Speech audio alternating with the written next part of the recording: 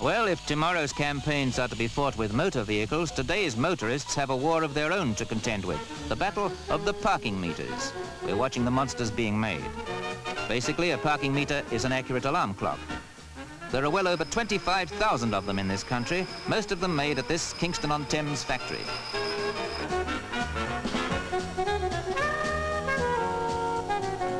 But here's one aspect of the parking meter story that mitigates the misery a bit. They're a big British export. For every 2 of them put up here at home, 5 go overseas, to Hong Kong, France, Italy, Holland, Germany, and Australia.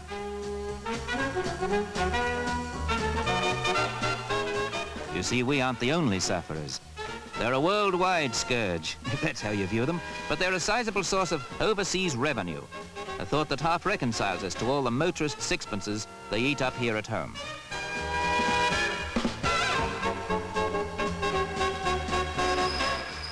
By the time a parking meter leaves the factory, you can be sure it will meticulously tick away the expensive minutes and that it's practically burglar-proof. Find the right key to open a meter up, and you're faced with a locked and coded coin box.